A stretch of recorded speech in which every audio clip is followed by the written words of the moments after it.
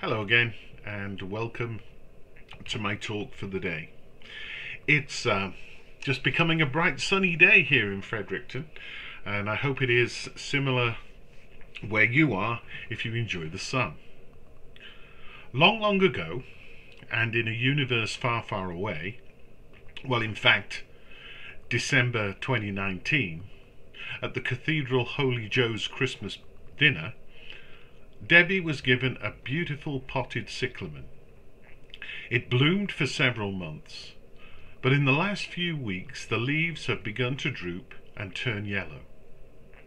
To all intents and purposes, it appears to be dying.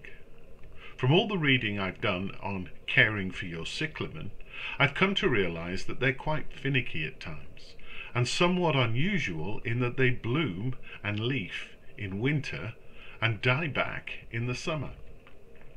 The plant we now have has entered its period of dormancy. In order to see it again in the fall with its full blossoms, we will need to take special care of it, and every 2 years it'll need repotting. I hope that we'll see signs of revival in September. The cyclamen is something of a metaphor for the church at the moment. If people were to look at most of our buildings on a Sunday morning, they might think that we've gone away. Yet that is far from the truth. There are things happening just as there are within the corn of the cyclamen. It's just that they are not obvious. As we go through this period where we are not in full blossom, just as with my plant, we need to take care to look after the precious bulb carefully, ready for its next growing season. For each of us as individuals, that means taking care of all aspects of our life, spiritual and physical. Actually, they can't be separated.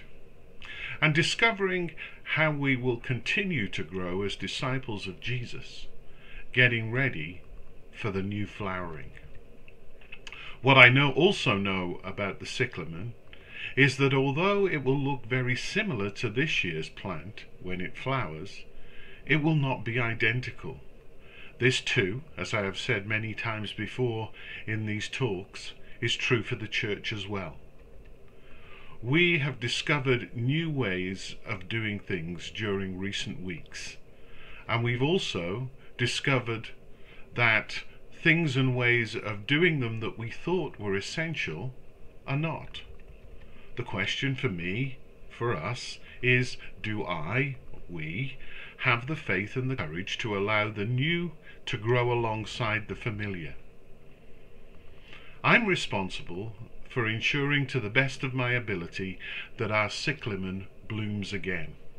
All of us who follow Jesus are responsible under God for the church doing the same.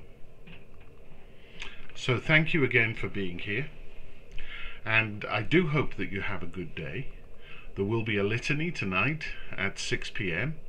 as usual, and also across the diocese tomorrow different services will be happening, and there's a list of many of them on the diocesan website, and I'm sure that you also know what's happening in your particular parish. In addition, of course, there is going to be a morning prayer service from the cathedral. So I trust that you will be blessed by God this weekend and that you'll stay safe.